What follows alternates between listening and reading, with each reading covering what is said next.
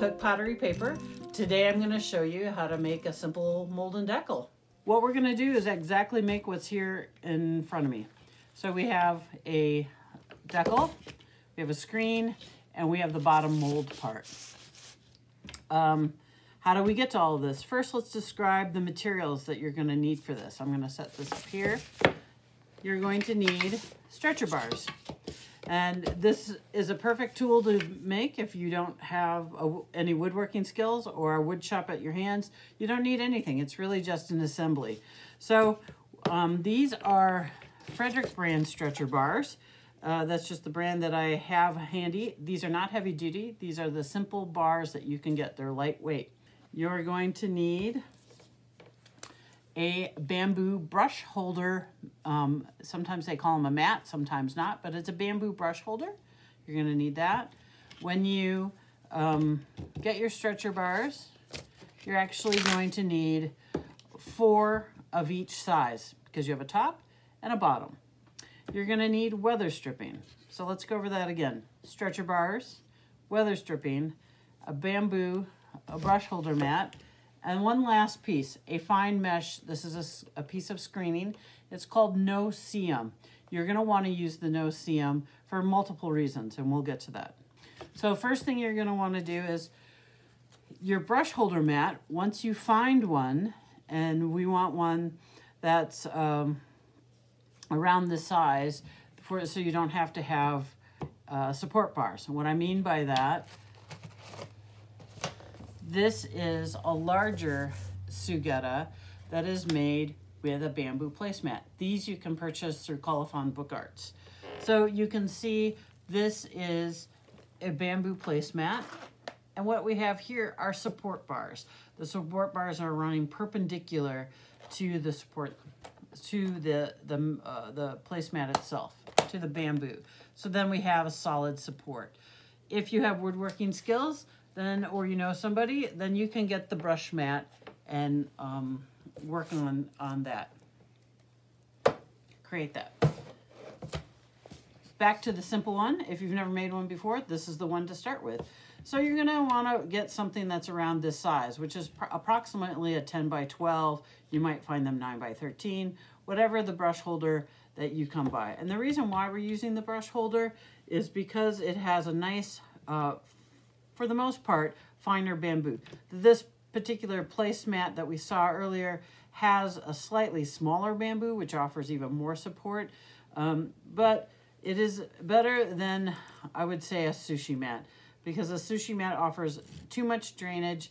It's too open. It's a little cumbersome. It doesn't flex as well. But we are actually going to make a test mold with a sushi mat today, and I'll show you. That's going to be our makeup. So back to this. Here's our, how do we determine our stretcher bars? We take a ruler. We know that this brush mat holder is 10 by 11 3/4. We're going to round it up to 12. It makes it simple. And we're going to go ahead and you get an inch bigger than each of those dimensions. 10 by 12. So my stretcher bars are going to be 11 by 13. Very simple. All right, we're going to set this aside. The first thing we're going to do is we're going to assemble these stretcher bars. Now, you can use a wood glue to assemble these. And what you would do is put glue on these points and then just slide your unit together as such. This one has already been glued together, and you can see it's very firm and sturdy. It was glued yesterday, so it has 24 hours to solidify up. I will point out, however, that these go together pretty well. And why would I not glue them together? Let me give you an instance.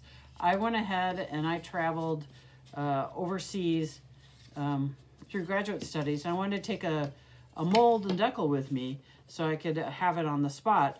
Well, it was easier to travel with something that was like this and stick it in my backpack than it was to have it as a rectangular frame.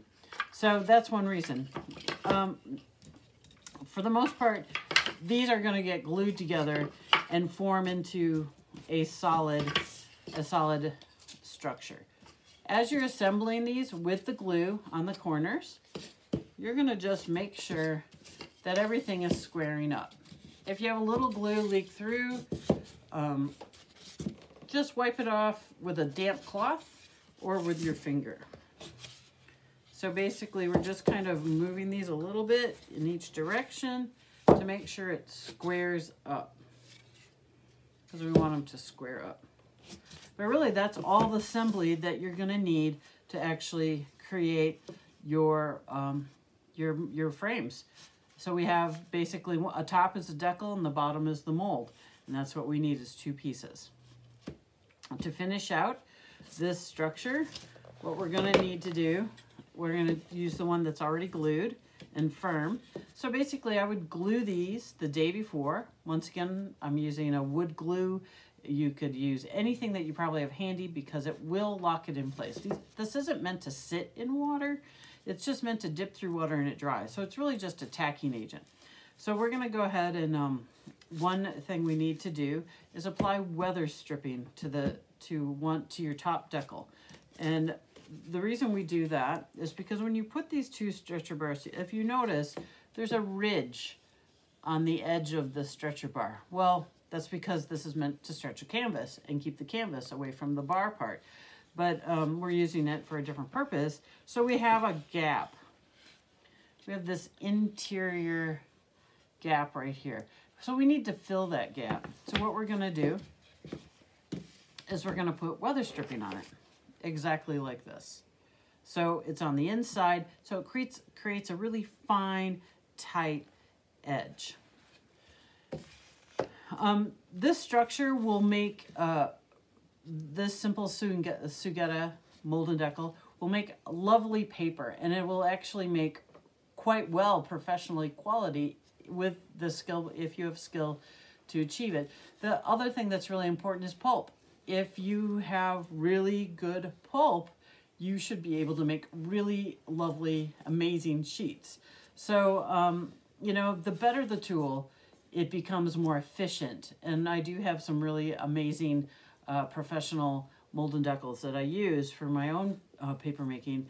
But I will say that I've made paper on these types of screens for years. And you, as long as your pulp is really decent, you can make professional level paper. So we're going to go ahead and put the weather stripping on. So what I'm going to do for that is I'm going to use this 2-part epoxy. It's a 5-minute epoxy. 5 minutes is plenty of time. It's a resin and a catalyst, and they get mixed together. We're going to actually mix it on this piece of top that I can actually just recycle. And then I'm going to go ahead and I like using a plastic spoon, and I'm going to glide it around the edges. I'm going to go ahead and do this while we're doing this. You probably need a couple. We're going to put out maybe a teaspoon in total. All right. We're going to kind of wipe that aside. I kind of pull it a little bit back, and then I attach the lid.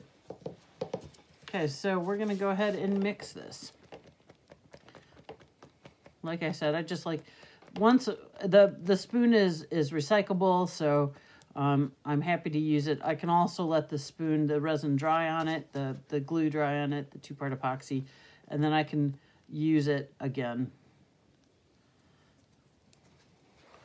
I'm going to go ahead and I'm going to lightly just rub just enough on that edge. I don't need a lot. I just need enough to hold that. And the reason why we're using the epoxy for the weather stripping is because that weather stripping is going to take on a lot of water. That's a lot of space.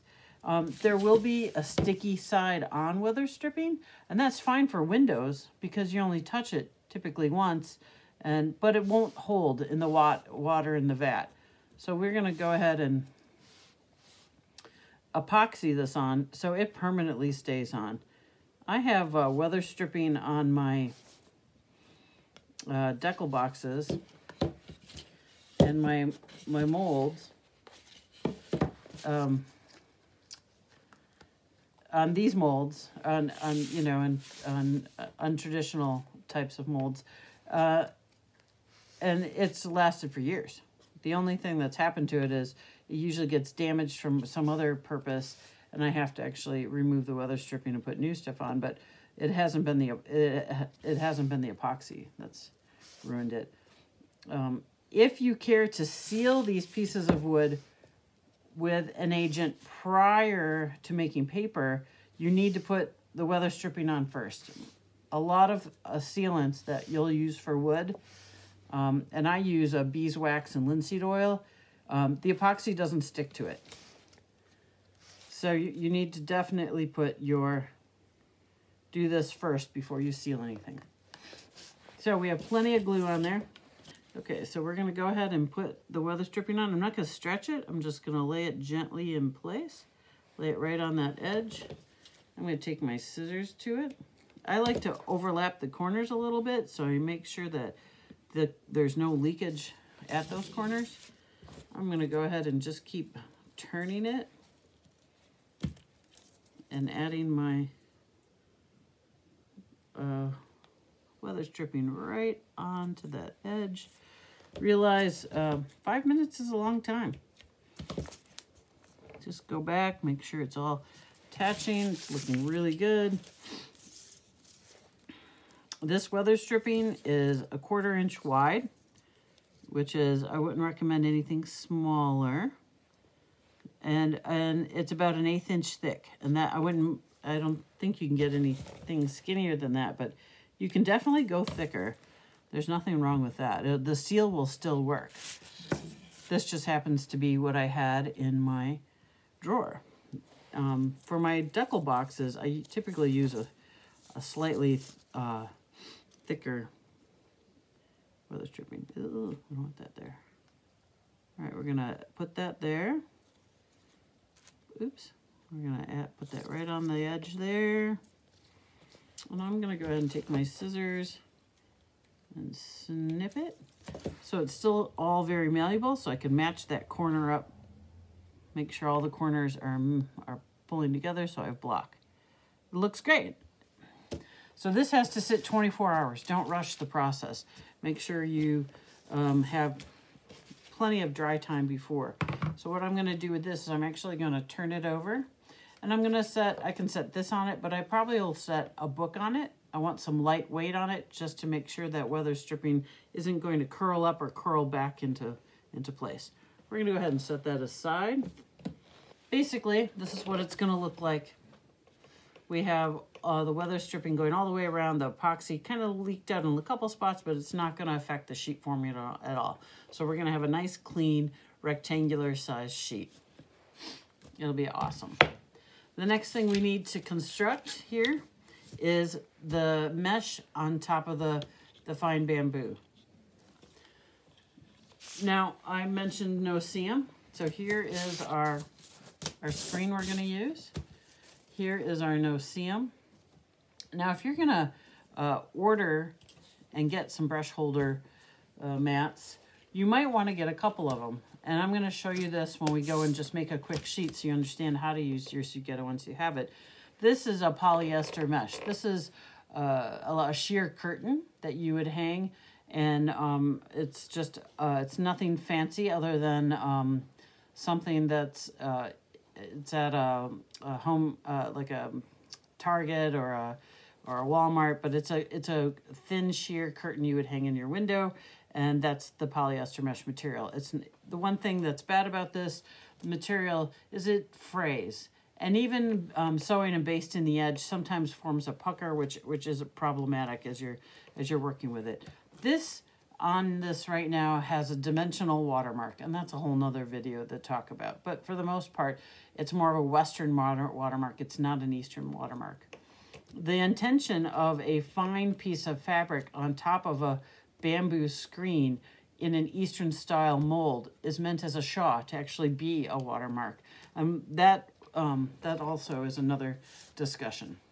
We're going to show you how to use this. So it's smart to purchase 2 screens, especially if you're curious about how to do multiple things with one mold and deckle. So we'll set that aside.